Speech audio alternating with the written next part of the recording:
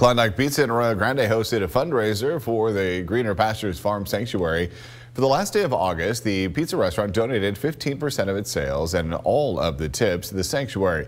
The restaurant was decorated in an animal farm theme that day. 2 volunteers dressed as food even held signs on Branch Street trying to attract people to the restaurant.